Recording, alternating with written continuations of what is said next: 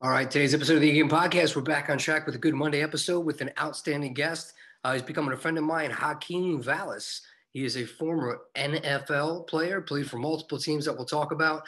Also a real estate investor. He's in the cannabis space. He owns some great land prospects, owns real estate all over the country. He owns a media company, and he's really making a name for himself, especially on TikTok. Whereas if you're listening to this and you think that TikTok is just kids dancing, you absolutely need to listen to this episode because you have it all wrong, and you'll see why it's one of the biggest things you should be focusing on right now. And he talks about building up on LinkedIn, building up on TikTok, and a whole bunch of other things we will jump into. But first and foremost, if you are looking to get into real estate, go to nicknicknick.com. If you go to nicknicknick.com, you'll see different ways to get involved with me, and you can get our free ebook, which is a little bit of money on Amazon, but it's free if you go through our website, and it's a quick, easy read.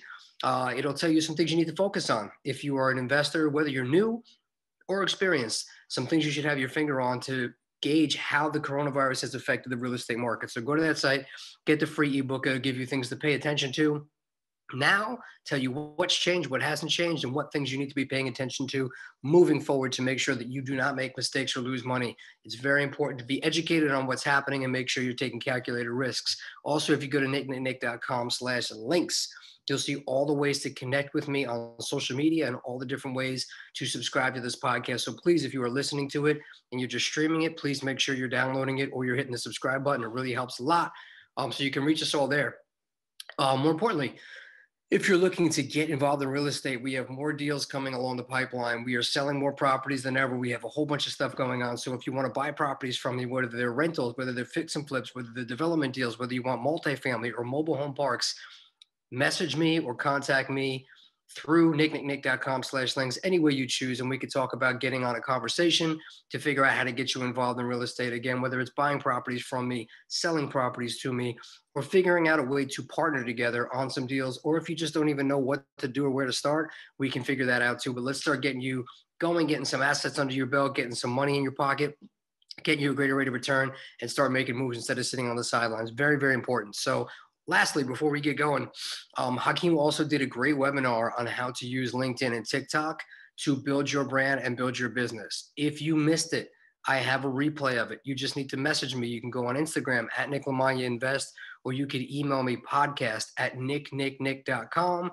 or any of the ways on nicknicknick.com/links. But reach out to me and say, hey, can I please get the replay of the free 1 hour podcast that Hakeem did on how to build your business and your brand using TikTok and social media. It's free. You can only get it if you contact me. So I'll send it over to you free of charge. So this episode's a great one. We cover tons of different topics. One, obviously, real estate investing. We talk about mindset from somebody who was a professional NFL player. That guy has discipline. He's got an athlete's mindset. He knows what adversity is. He knows how to play against the odds, focus on a goal, and achieve it. So we will talk about a lot of really good tips and tricks on how to stay focused on a goal and how to not get sidetracked or how to not get discouraged by the people around you telling you that you can't hit your dreams, or by looking around and seeing all the other competition and thinking, man, how am I going to compete with these guys? Maybe they have something I don't. So whether you're the guy who's sitting there on social media watching people practice jujitsu and you're saying, well, I couldn't beat that guy, or that guy's better than me, or you're watching all these other guys get successful deals on real estate and you're going, well, I don't have what this guy has, or if this guy's already in that market, how am I going to compete? This will teach you to get that stuff out of your head and just start making moves, and it will show you that you have a chance. And if you're not successful, or if you're doubting yourself, it's just in your head. You're just telling yourself a story. We will talk about how to get involved in your first deals. Great ways to get in with low money down all over the country to get into cash flowing properties that you can make money right now, get into a multi-unit and not waste money on rent. So he talks about some really great strategies to do that. Even if you're a real estate agent, he talks about great ways to start to build more clients. That he tells a great story about how he helped one of his realtors do 30 additional deals in 1 year after working with him and educating him a little bit. We'll talk about using social media. We'll talk about the athlete's mindset. We'll talk about drive. We'll talk about achievement versus fulfillment. We talk about family. We talk about support. And of course, we go into a lot of business tips, and we talk about the market.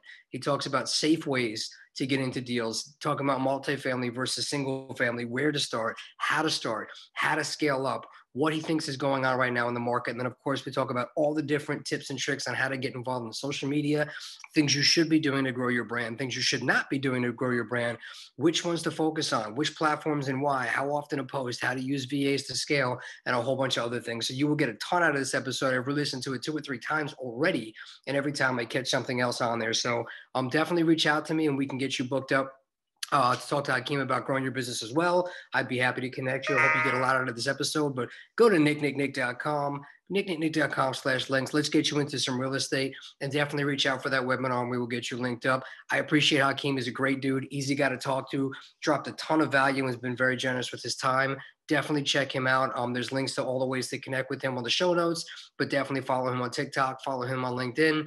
Let's make some money. Let's make some moves. Let's make some relationships. Have a great day. It's going to be a great week. Thank you.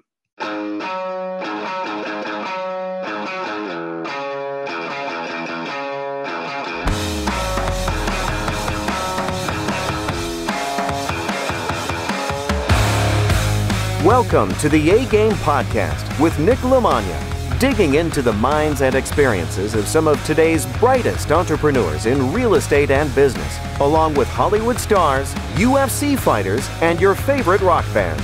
People that have figured out how to overcome obstacles, take chances, live boldly, and no matter what they do, they always bring their A-game. My guest on the A-Game Podcast is a former NFL player, owner of Perspective Global Media. He helps brands leverage TikTok and LinkedIn. He's a real estate investor, a capital raiser. He owns a cannabis farm in Michigan, and he's the host of the Don't Sleep on TikTok podcast, as well as a proud father. Thank you for being on the A-Game Podcast today, Hakeem Valles. Nick, really appreciate you having me on the show, my friend. Dude, you have quite the resume there. I was like, usually I only have 1 or 2 bullets I have to remember. And I was like, man, you do so many different things. I want to make sure I capture all of them. So I'm excited, man. The biggest thing with you is I'm trying to make sure I can split the time between all the different things that we can talk about. I've been listening to you on a lot of other podcasts, man. And you just have such a wide array of things that you can go into and speak on for a long period of time. But we'll get into a bunch of different things. Can you give people just a quick 30,000 foot view of kind of who you are and where you're at today? 100%.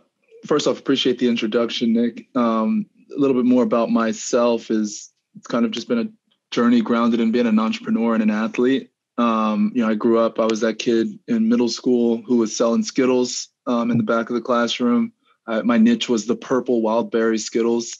I was the same kid once I got to, honestly, same kid in middle school from an athlete standpoint. I used to wake up at 4:30 in the morning to go to LA Fitness because they cut sports from our school. And I told my dad I wanted to go to the NBA. And he said he'd take me to the gym every morning, just he's not going to wake me up. So I used to wake him up every morning and get my shots in, there's these things called jump soles that you wear under your sneakers to build your calf muscle so you could dunk earlier. So I'd get my jump soles workout in, get my shots in, and then around 5:30, the older guys would come in and get their pickup in, and I would, get a game in a pickup or so before I had to run and catch the bus. And then as I grew up, going from high school to college, I was the kid with the iPhone repair business. I fixed 3 to 4 phones a day when I was in college. And at the same time, my degree was in business with a concentration in real estate. And the girl I was dating, her dad had a house flipping business, and we flipped around 10 houses or so up in North Jersey while I was in college. And on the football field in college, I was actually a bench player. My first 3 years didn't see the field. And it wasn't until my senior year, I made a move from wide receiver to tight end. First game of my senior year, I got my first catch. Second game, got my first touchdown. Started every game after that. Got granted a 5th year, a redshirt senior year. So got 2 years of college ball in and was able to go undrafted to the Arizona Cardinals in 2016 and played a 3-year NFL career. And throughout that career, bought properties in the markets I played in, got into the cannabis space. And after retiring, realized that I was wildly insecure and almost had imposter syndrome. So I, from a content standpoint, didn't put out anything. And as soon as I retired, I went balls to the wall with content and realized the opportunity and how it could play a role in what I wanted to do long term. And that was when I launched Perspective Global Media to also help others do the same. That's awesome, man. I love that you're doing all that. It's so interesting. I hear that imposter syndrome come up more and more. And it's like, you have all these accomplishments, and I think everybody thinks like when I hit this, then I'll feel a certain way. And I see more and more that people they hit those goals and they tend to feel unfulfilled, or that there's just a missing link there. It's really interesting. The mind's a crazy thing. You gotta find, I think it's happy. We gotta adjust happiness and like being like our North Star of success. And we have to, I like the term happiness over happy, because I feel like when we look for, like, when I get there, I'll be happy. When I make it to the NFL, I'll be happy. No, you'll try and go from the NFL to actually starting. And then you'll go from starting to actually getting the first touchdown. And you go from getting a touchdown to wanting to make your first Pro Bowl. Then you go from making your first Pro Bowl to making your first Super Bowl. It's finding happiness along that journey and within your process of while you're eating dirt, while you're eating, while you're grinding, to reach those different, stepping stones. I don't think they should be considered peaks. I love that. It's interesting to me. I'd love to hear your perspective on, first off, just the athlete mindset. I think is so great. One of my favorite quotes is, "How you do anything is how you do everything." And I'm constantly excited to talk to people that come from that background. Like a lot of my friends are jiu-jitsu guys or MMA fighters. And it's the same thing. I just told a story about how a couple of them who won UFC championships, after like they put the belt on and Dana White straps you around, and then there's almost a sense of like disappointment, or like, what do I look forward to now? And I always say the same guys that are putting the work in to become champions or, professional athletes, and they're successful, if they decided to get into real estate, that same discipline of waking up early and putting the hard work in and taking the beatings and coming back the next day, that's going to carry over into business, and they're going to become amazing at real estate because they have those same principles of success. The thing that you just said about constantly being, somebody looking into the distance of, well, the next thing and the next thing and the next thing, do you think that's something that you and I and an entrepreneur has, or are you finding that that's just the human mindset across the board, is that they're never really present in what they're currently achieving? I think it's the human all the way across the board. Yes, I think entrepreneurs, high performers have that naturally. I think it's what's the word? I think there's layers to it. So maybe you and I might be like, yeah, when I close on this 50 unit, then it's the 100 unit, then it's the 150 unit, then it's the full-blown complex, then I'm starting a full-blown fund. First, I'm going to start wholesaling, then I'm going to fix and flip, then I'm going to do rentals, then I'm going to do apartments, then I'm going to start a fund. I think there's a layer to that with every human, with smaller things. Like it could be, first, I'm going to, how do I explain? I'm trying to think, because I just heard somebody say something. I was just like, it was so parallel to like I wouldn't compare like a lower level or a higher level thought, like apples to oranges, but I think it's more or less of, we all have a hesitation with everything, because it's like, I got to do this before I can do this, before I can do that. But then I'm not going to be happy until I can do that, which is, it's a lot. But I think it's finding, I think the core of it all is adjusting your North Star to happiness, and not whether it's actual objects or experiences, either or. I think it's just shifting that actual North Star to an actual thought of happiness, and not something that's arbitrary. I think that's cool, man. I think that's wise advice that everybody needs to sit back and take, or else, like Ferris Bueller always says, if you don't stop and look around every once in a while, life's going to pass you by. So I try and be conscious of that. But as far as what you do, the stuff you just said about waking up at 4:00, getting your workout in before everybody else even comes in at 5:30, which is considered early to a lot of people, is that something that you have always done? Has it always been easy for you to have that discipline, or is that something you developed over time? For me, it's once I have a goal or something, I'm laser focused. Back then it was, I'm playing at Duke University. I know I didn't go to Duke University playing basketball. Those goals obviously adjusted and shifted. But when I have a goal, I goes LeBron James, zero dark 30 mode to get it. And it's always been like that. Even when I was in high school, I tore my labrum my senior year, like in my shoulder, so I couldn't play. And the back half of my senior year, I was trying to still get ready for college ball, because like I wanted to ball out in college. I wanted to go. I told you I was a bench player though my first 3 years, but like even senior year of high school, I went to boarding school for high school, and there was a school about 15 minutes down the road where these trainers would come in and train some of their athletes in the morning, because one of my teammates' dad coached at that school. Long story short, these guys came in at they got there every day at 4:45-ish. And so we had to leave our dorms at 4:15. Me and two of my buddies, we would turn the alarms off in our dorms. The alarms would go off because it's high school students, leaving your actual dorm at 4:15 if we didn't let the deans know beforehand. But it was back then, that was my goal. My North Star had shifted to making it to the NFL. I still have from my senior year of high school, a piece of paper that when I did honors theater back in high school, and our teacher, she made us write letters to ourselves that I completely forgot about. But one of the questions she asked, she pretty much prompted us with a bunch of different questions to answer that she was going to, fold up and mail to ourselves.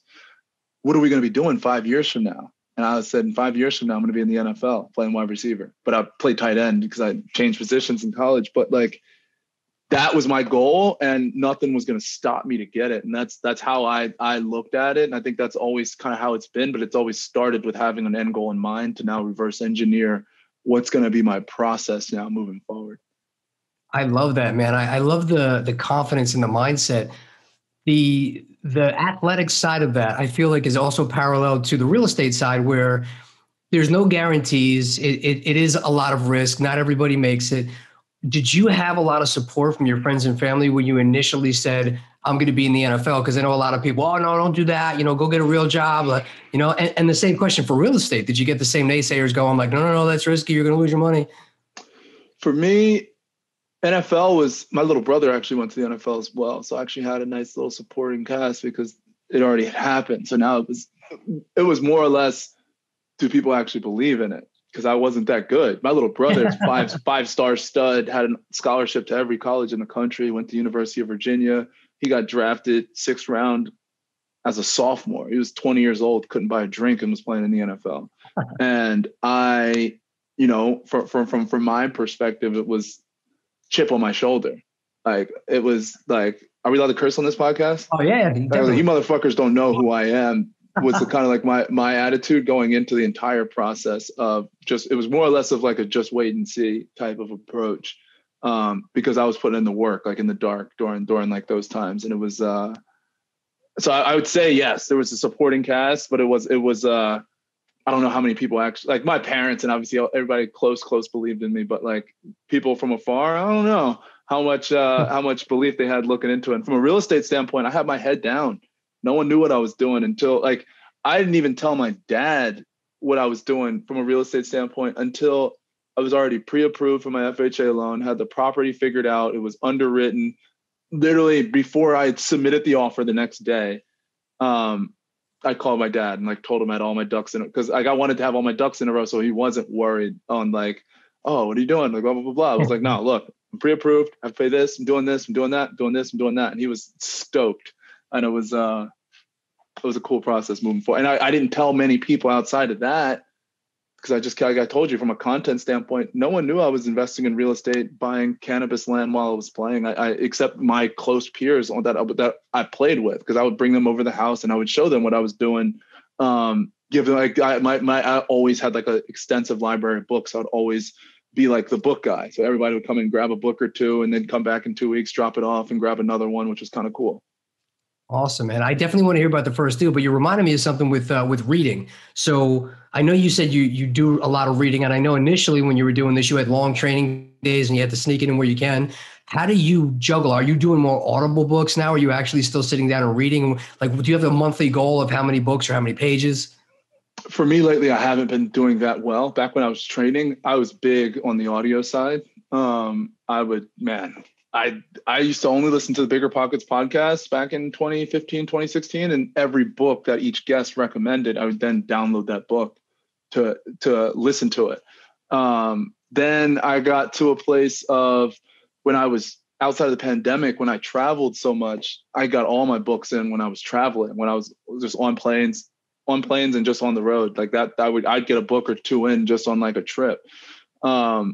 And then now lately, I've been so balls to the wall with today was actually, it's crazy you say that. Today was the day I was considering reading 10 pages in this book called Sapiens that I have over there. But it's, I'm trying to get back. Are you familiar with 75 Hard? Yeah. So I've made it to like, man, I made it to day 20, day 18, day 9, like so many different days where I screwed up and had to go back down. But I finally my parents were just in town for a week and they helped me on the meal prep side. So now I've got the diet side taken care of, and with 75 Hard is also reading 10 pages a day. So I'm about to get back into that and starting lightly with the 10 pages a day. With me, it's just been, when I look at my Google Calendar, it's damn near every minute is filled in. So it's hard. It's super hard. And then having the 2-year-old on top of that, like obviously excuses. But it's, if it was up to me, I would wake up at 4 a.m. every day right now, but I can't with my daughter because she will usually cry around then. And then I have to lay in bed with her from then until she's like up. And it's like, I can't sneak out of bed, get like a morning routine and get, you know what I'm saying? Like it would be super nice and dandy if I could get everything up, in before the sun rose, but it's not happening. Yeah, you don't seem like a guy who makes many excuses, so I'm sure it's tough. But I kind of do the same thing, man. I slacked for a little bit. I just picked up like if you can see this, the Magic Lamp. It's goal setting for people who hate setting goals. And I like that. And then I got Rocket Fuel, and I just had them here, and I was like, I'm just going to go back to the Rocket Fuel's good too, right? Yeah, because it's I guess it's like an offshoot of Traction, which is a great book, but Traction, like I'll have to read it over and over again, and then it's complicated. Whereas this is supposed to be a little bit of, I think, an easier read with a lot of the same highlights. So, have you read The One Thing? I have. I liked it. Actually, I think that's the most recent book I finished. I like The One Thing. I like it specifically for like reverse engineering something. Like I got this goal, but how do I simplify it so I can bring it to what I need to do today? So in 6 months, I can put my first offer in on a property or something of that sort.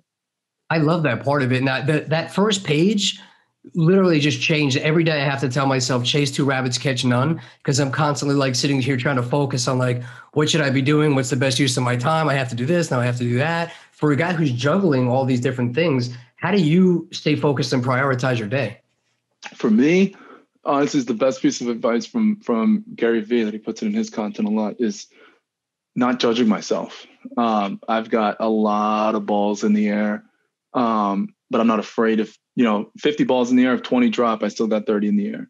Whereas most people live life with 1 ball in the air, putting all the defense in place so that 1 ball doesn't drop, and has the same level of anxiety that I have. And it's like, for me, I wouldn't be happy if I had only 1 ball in the air. I'd be itching all day. So I do all the things that I want to do, try and put the people in place and the teams in place, so it can actually work, and not too many balls are falling on itself, making sure I can keep my head above water at the end of the day, and then just be in a place of like, okay, you lost a client, don't judge yourself. Okay, this idea was awesome, but we can't execute it on it in the next 6 months. There's no shot, but I'm not going to judge myself, even though you made a post that you're going to do XYZ. Started a podcast. All the different podcasts that we mentioned before the show started, that's like, yeah, search Hakeem, anyone who's listening to this, search Hakeem Valles in the podcast bar, and you'll see the podcast that I've started and then stop. But like, I don't care. I'll stop. If I want to do it again, I'll do it again. But you'll probably spend more energy thinking about it than I will, if that makes sense. Yeah, fair enough. I like that, man. I like that you have a good sense of what works for you. You know what I mean? Because one person might only like you said, setting the defense up and having that one thing in the air. But I think it's really important to be aware of what works for you and what keeps you calm. Because I ask that question a lot for people of how do you find balance? And I love some of the people are like, my balance is being busy all day long and like having no balance. Like just because that doesn't make you feel good doesn't mean that that's how I should be. So I think that that's very wise words and very good advice. And, parlaying that now into your deal. I know you said you lined up everything prior for your first deal before you went and you told your dad about what you were doing. You mentioned FHA. Talk a little bit about what your first deal was jumping into real estate investing. So my first deal was a fourplex. So got pre-approved. It was in Phoenix. So I was playing for the Arizona Cardinals at the time. Used to live in Tempe, Arizona. Was paying like $2,000 a month. Knew I was going to pay $24,000 that year towards air at the end of the day. And I had read Brandon Turner's book on, I think, rental property investing. And he mentioned the FHA loan strategy. I had read it way prior, but I'd never heard of it again. And after I was paying that rent, I'm like, bro, I'm not about to keep paying this rent. And I'm like, I feel like he mentioned some type of strategy in that book. Went back to my notes, and sure enough, it was FHA loan was right there, and put out a post on Bigger Pockets to the local threads, saying who's interested, who looking to network with other investors in the Tempe area who've house hacked or in multifamily. I can't remember exactly what it said. And took a whole bunch of people out to coffee, found a great investor realtor. And essentially we found a $268,000 fourplex that was about a 45-minute to 50-minute commute into work every day, but literally the only thing that was going to work in my price range. But it was in still a great neighborhood out in North Phoenix. And with the FHA loan, allows you to put down 3.5%. So I put down $13,000, so a little bit more than 3.5%. On that fourplex, which was less than the $24,000 I was going to spend on rent. And with that, my mortgage was $1,700 a month. I lived in one unit, rented out the other 3, and was able to live for free when I was with the Cardinals. I think that's amazing, man. I think it's a very underutilized strategy too. It amazes me, the more we learn about this business, you assume that people know what you know, and the FHA loans and the house hacking and things like that. But I'll have calls with people every day that don't know. They have no idea what that is. Your average real estate agent doesn't even know. And that could be their biggest selling tool, in my opinion. Like when you're trying to sell to millennials, like your average person wants to be in real estate, wants to be an investor, wants to wear that badge on their chest that I'm an investor. It would be wise to let people know, instead of buying your first home, of putting 3.5% down on this retail property, because most, some realtors are just trying to get that commission, move on. It'd be wise to let that person know that, I don't know if you know this as well, you can also buy an apartment building for the same amount of money you're about to put down on this house, where now it could also be an investment property where your mortgage will be for free. I might not make as much on commission because maybe it's cheaper than this $500,000 house that you want to buy, but this is going to get the ball rolling. My realtor who sold me my fourplex, I was the first person he did it with. He did 36 more in the next 2 years. Nice. And it's like, I feel like a lot are missing that on like their belt. And it's like, man, I feel like because people don't know. If you just spent all of your time, instead of putting out, for sale, sold as content all day, and actually just educated people on the FHA loan is the most powerful strategy for getting into real estate. Work with me. I agree with that. And I'm even looking at stuff around here that I'm going, you know what? Even if I look at a fourplex and I leave one of the units vacant as just for a year, so I can go in with 3.5% down, it would still cash flow. And then I could just kick somebody into the next year and move back out. Like there's so many ninja ways to put that together. I put out a video on TikTok that got a lot of views. I got a lot of flack from a lot of people. But I was like, in the history of FHA loan, you're not going to get foreclosed on if you don't live there, as long as you're paying your mortgage. No one is going to come knocking on your door. Retain the mailing address for a year. I tell people to just Airbnb that unit, unless you I tell people, figure out your favorite city, get a fourplex there, leave a unit vacant for you, and Airbnb it when you're not there. Because it's just the lowest way to get into real estate. And if you're about to get married, or if you're engaged, because once you're married, you only get one FHA loan as a couple. I tell you, if you are in a serious relationship and you guys think you might tie the knot, the easiest way for you guys to get a step up in just life is you guys now buying 8 units as a couple, Airbnb one of the units, living in the other unit on the other fourplex, and doing that until you get married, and then get your first starter house from the profits that you pulled in from the years of investing. Or it's not even investing, it's over underwrite, make sure you budget for property managers and all that, and just be an owner in that sense. But I think it's wildly wise, if you're in a serious relationship, to get 8 units before you get married, because there's no other way to do it in that sense. Obviously there's other ways to do it. There's no other low point of entry way to do it. I think you just fired me up to just go pick like 2. I'm like, I'm going to call up Brandon Turner and tell him to find me a fourplex in Maui. It's real. It's real. It's a strategy people should consider, because with Airbnb, you can just, I know I'm gonna vacation in April, I'm gonna go in June, I'm gonna go in May, I'm gonna go in August and September, and then every time else I'm just gonna Airbnb it. And now for those weeks I'm gonna be there, it's gonna be booked. I love that, man. I think that's awesome. So starting out with fourplexes, from what I was able to find, I might not have caught it in a different interview, but did you ever really get into prior to working with your ex-girlfriend, but once you really started rocking and rolling on that, did you do the single family thing? Because it looks like most of your business now is multifamily, right? No singles. The duplex was the closest to a single, but no, I had a duplex when I played in Detroit with the Lions. I'm not a fan. I'm a fan of singles, but I'm not a fan of singles. Like if I'm in the single world, the only time I would even consider, because I'm an open-minded investor at the end of the day. Right now during the pandemic, I think it's hard to invest. It depends on where you're making your money, on what part of the process, depending on if it's larger properties or smaller properties. I actually like the wholesaling space. I've never been a fan of the wholesaling space. Been more or less of a fan of it right now, if you've got the tactics team and scalability in place. And it's because it's more or less the most risk-free way right now, with all things considered, with everything that's up in the air right now. Outside of that, I like the fix and flip space with the right person, the right experienced person who's actually done it, has been through a crash, knows how to, has a back end plan of this fix doesn't work, we're going to turn it into a rental because X, Y, and Z, versus I just like the scalability of multifamily and the economies of scale. I love multifamily. And I think right now, all the guys that I knew, I was in single family before the market crashed. So I feel good about having a pulse and being excited and seeing an opportunity, but not being like trigger happy and just going and making uncalculated risky decisions. But a lot of the guys that I know that I talked to that were in multifamily before the crash, that held assets that were in C+, C, B areas, they didn't feel that hit, and that cash flow carried them all the way through the recession. So I do like, in an uncertain time, investing in those middle income to lower middle income multifamily assets. I think it's a really safe bet.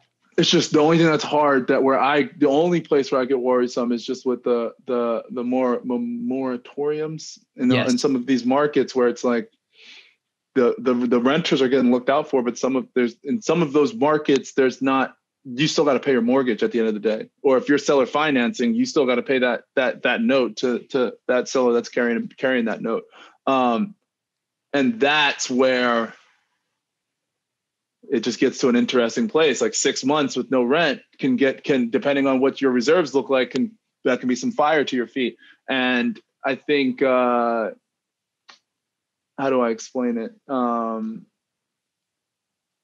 It's hard because it's what you're seeing in these large markets like in New York and like in LA.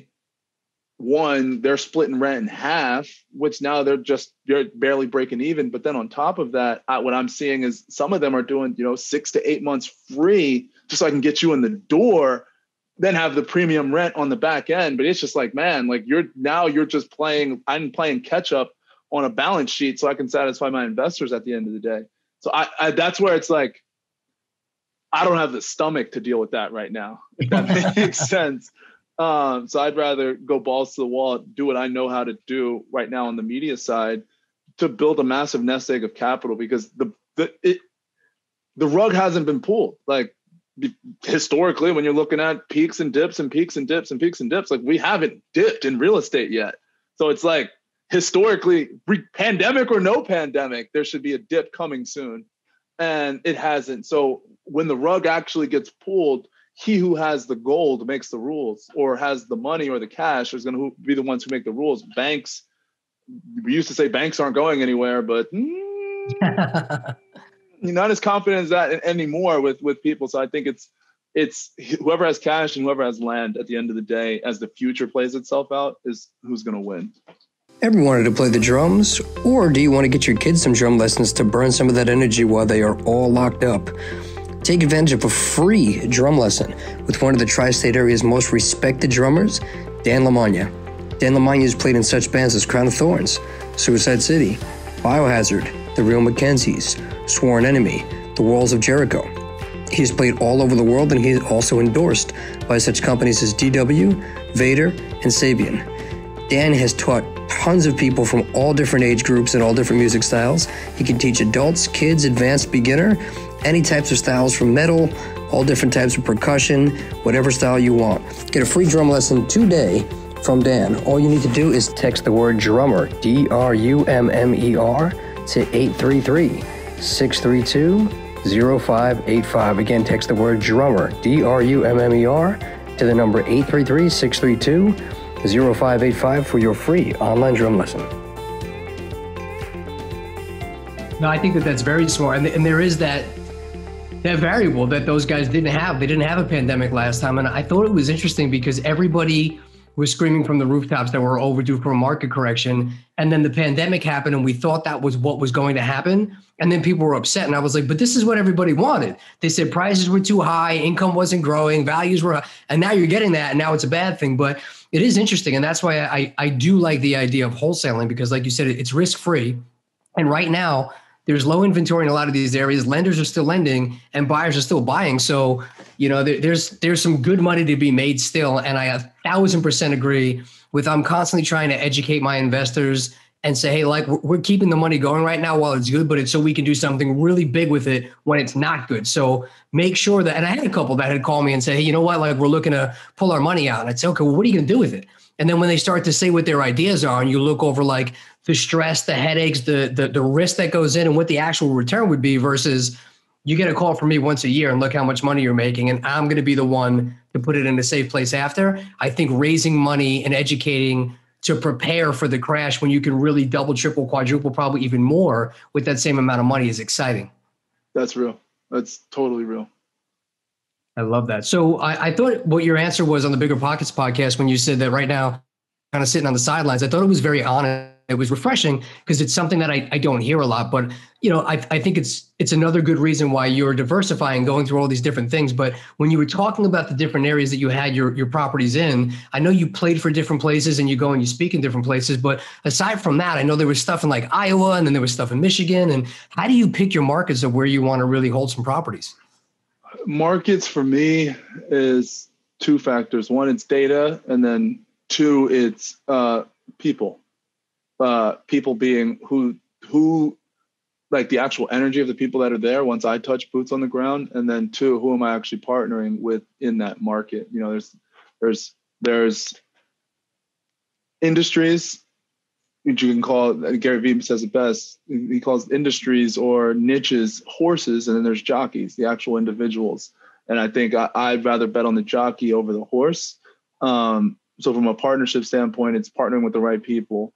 And then from a market standpoint, I'm big on data. So I'm a math nerd. So when I was playing, I literally had a demographer would get the market data that I needed for specific markets when I didn't have the time to actually, I want these specific parameters, give me the top 50.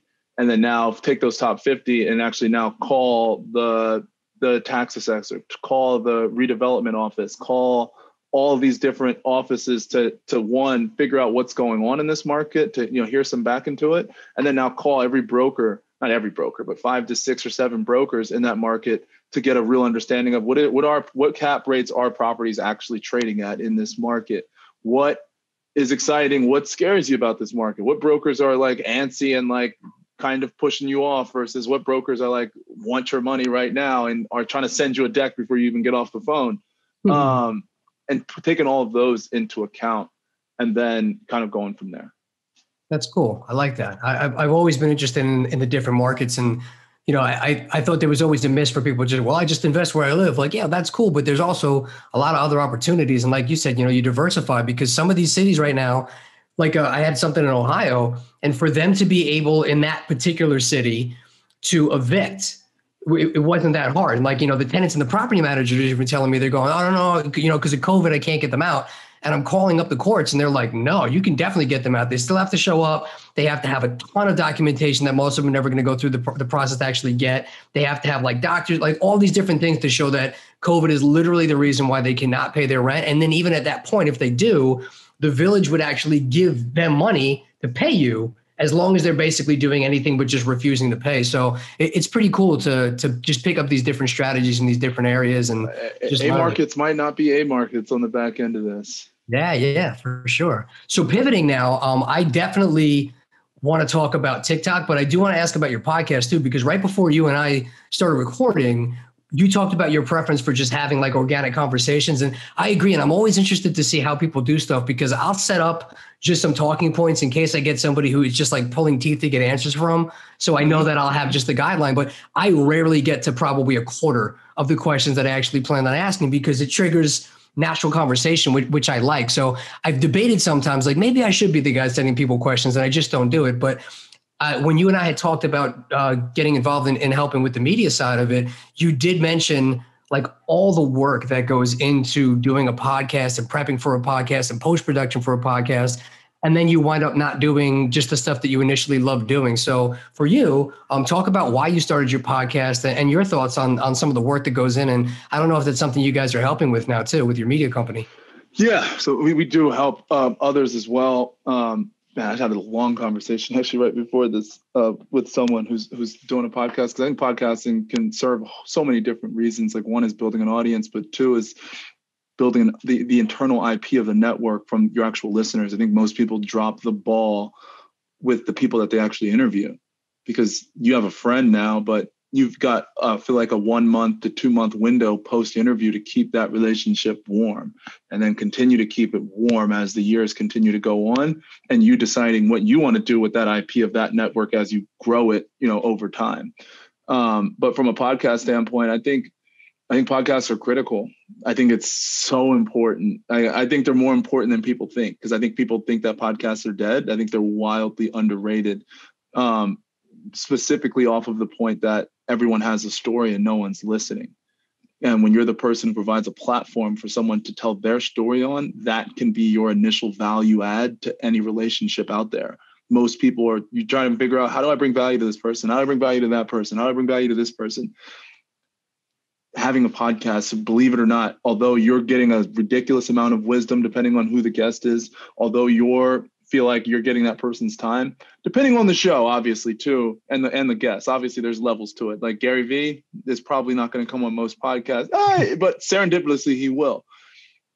But that's your initial give, and people miss out on that point. But on the back end post-production side, I look at it a couple ways, from tricks and hacks, and what we actually do, like with our team and with our own podcast, is we have an internal podcast called Don't Sleep on TikTok at Perspective Global Media.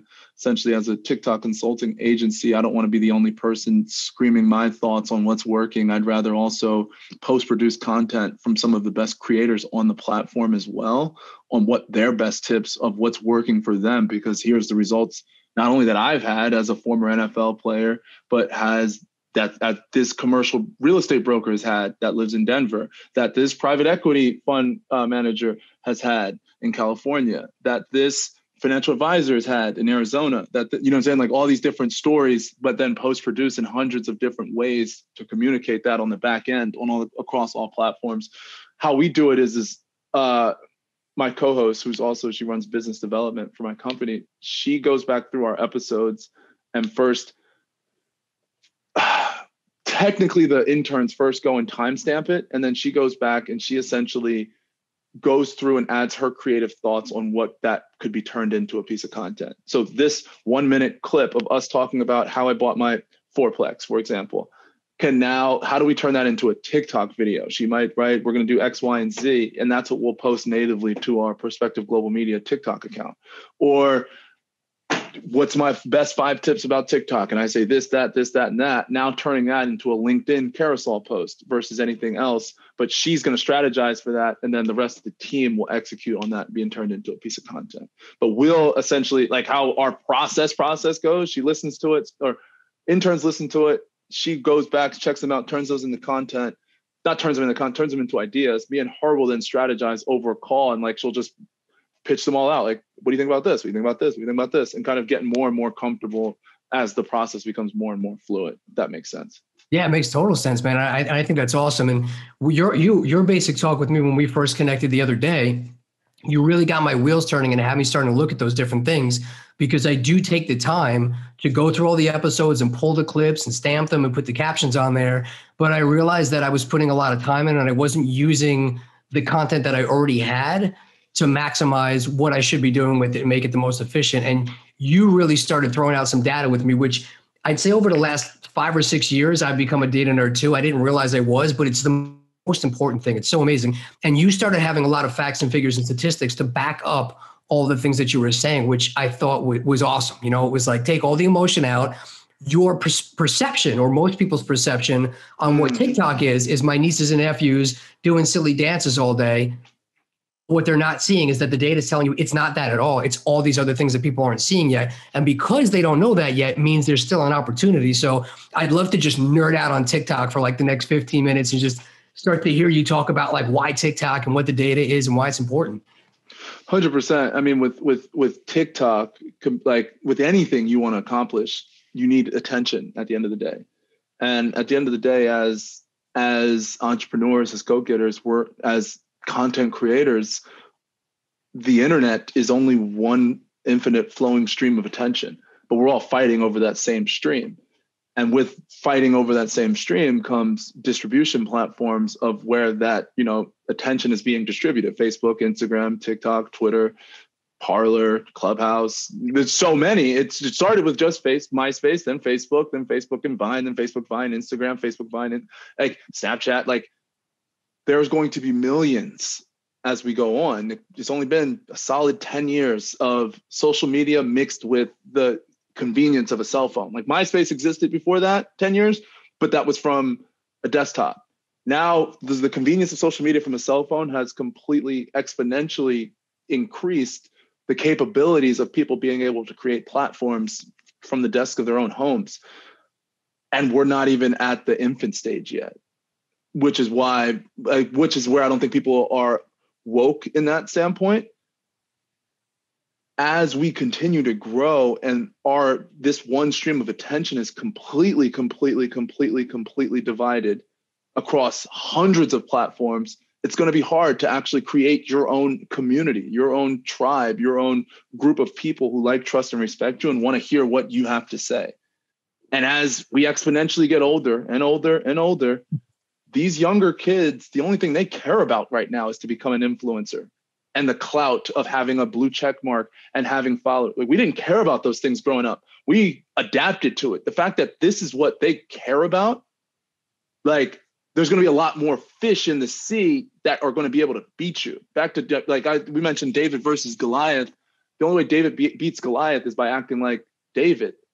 The only reason why companies like, Blockbuster, like Borders, like all these old tried and true companies, and I think there's going to be way more than we actually really think or understand or know that are going to go out of business because we're not utilizing the new age version of where attention is actually going. Like the hundreds of thousands of dollars that people still spend on billboards, the hundreds of thousands of dollars that people still spend on TV commercials, the hundreds of thousands of dollars that people still spend on, the newspaper ad in the back or whatever, wherever that isn't actually converting in that sense. It's overpriced.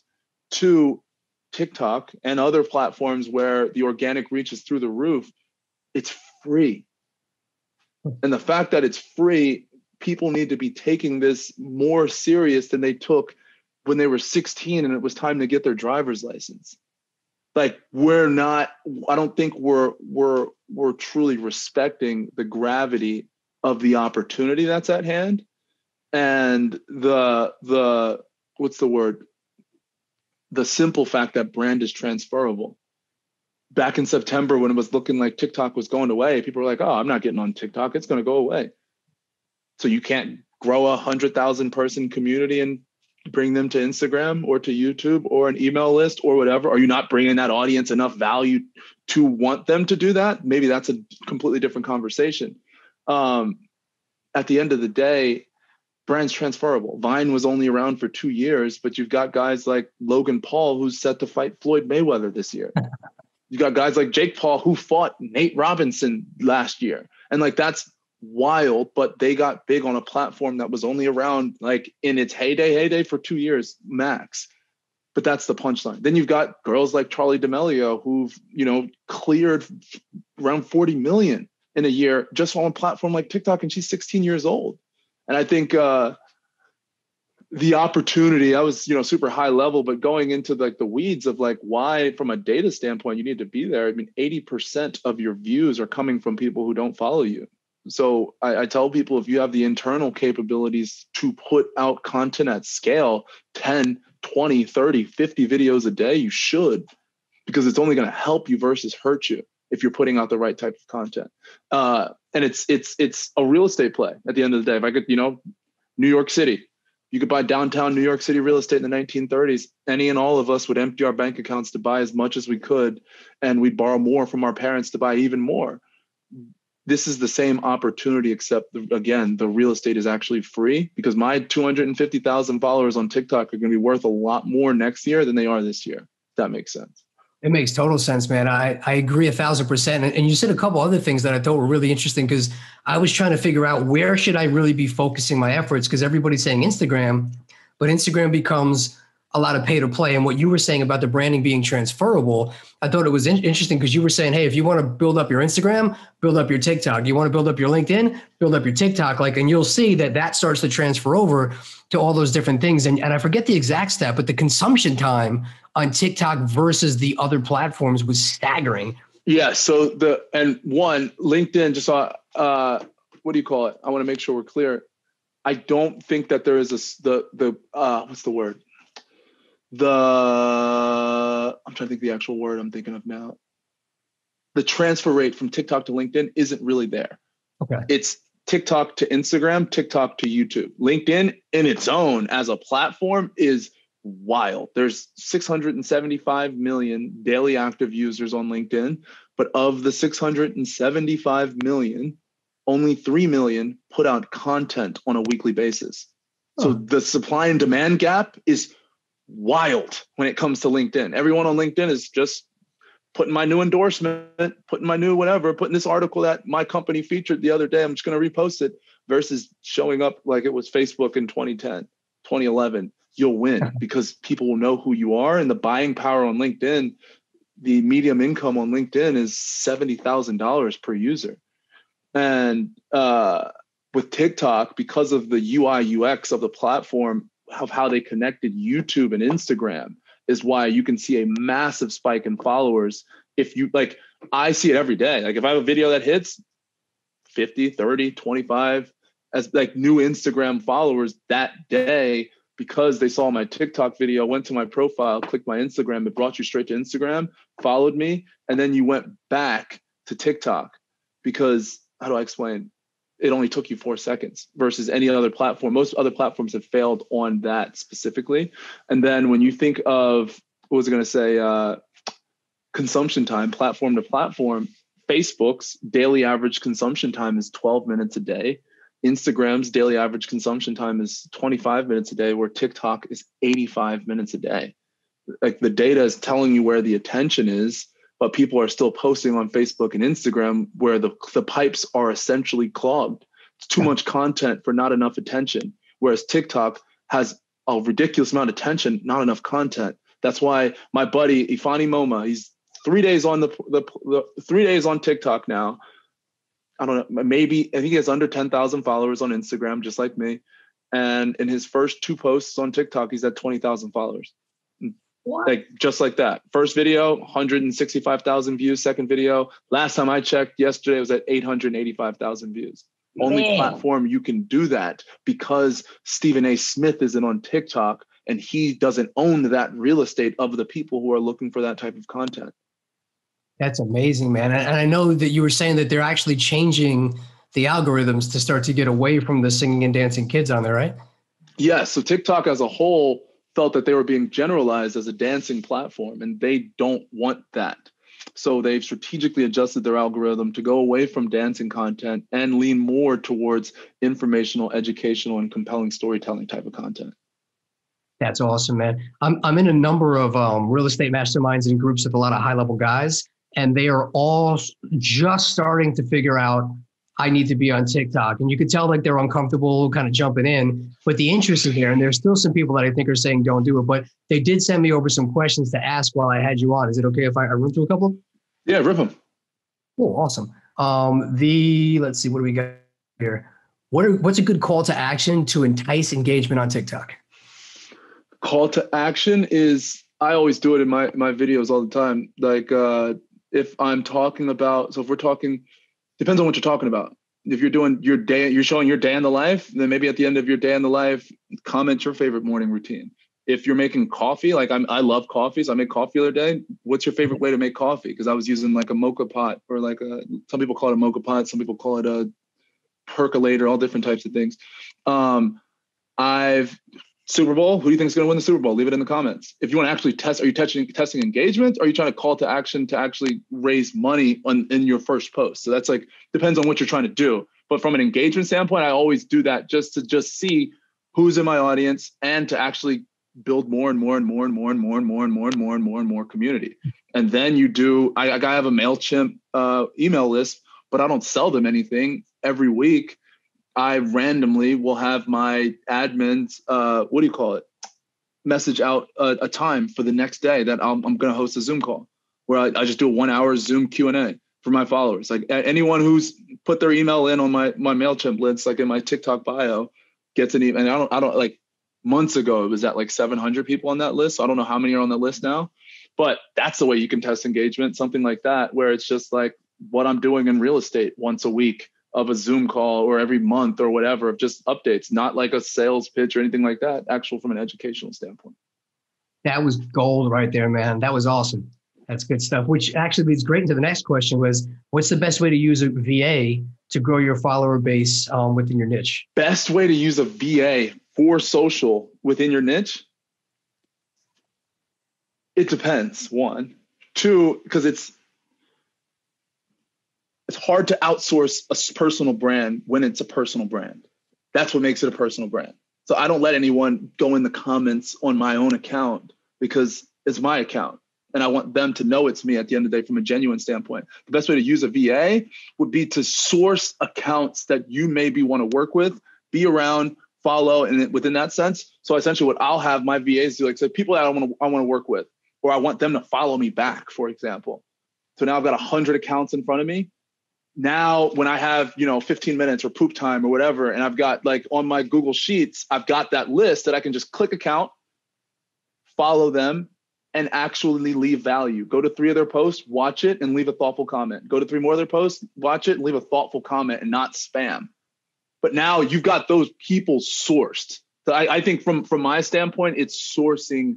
It's like a VA for content is sourcing, but then on the back end, if you have a podcast, it's re-listening to your podcast and training them on what is value in your podcast in that sense. Or maybe it's just time stamping. When does each question start? Make a note in the timestamps of what you kind of get what I'm saying? Yeah, that would help because you can get a VA for such a lower price point. And then it's what can you teach them on the back end? I'm all about training. I love that, man. So in short, finishing off here, talk about how do people find you? How can they work with you? What's the best ways to contact you for working with you in the media and the real estate side? 100%. LinkedIn is a great place. Just Hakeem Valles on LinkedIn. Anyone wants to, contact me, work with me in that sense. My email is hakeem@perspectiveglobalmedia.com. On my website, literally this morning, I just got a notification that it's down. So literally it's a fire that I have to put out today to figure out what went wrong on the website side. So I don't want to put a call to action to my website is just perspectiveglobalmedia.com. I'm sure it'll be up by then. Okay, cool. And they can make a consultation with you and figure out how you can help grow their brand using TikTok? 100%. Awesome, man. I'm definitely going to push that out. And I know there's a bunch of people that have already reached out to me that are very interested in connecting with you. So final thought before I let you go, if you could give advice to a younger you starting out now, what you know about life and business, what advice would you give a younger Hakeem today? Slow down and open your eyes.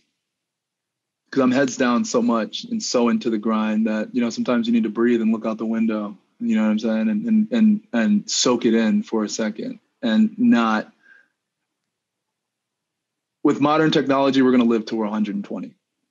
And with that, being 28 years old, I'm still in the first quarter. So we still got time. So I think it's slow down and soak it in because I was super intense as a youngin', if that makes sense. Yeah, definitely, man. Well, this has been great. I really appreciate all the time and all the help. I'm looking forward to working with you more. I know you got to go, but you gave a ton of great value today. I very much appreciate it. I will post all your links and contacts in the show notes. You bring your A game, sir. Thank you very much for your time today. Absolutely, brother. I enjoyed the show, man. Thanks for having me. Definitely. Thanks for coming on, man. Have a great day. So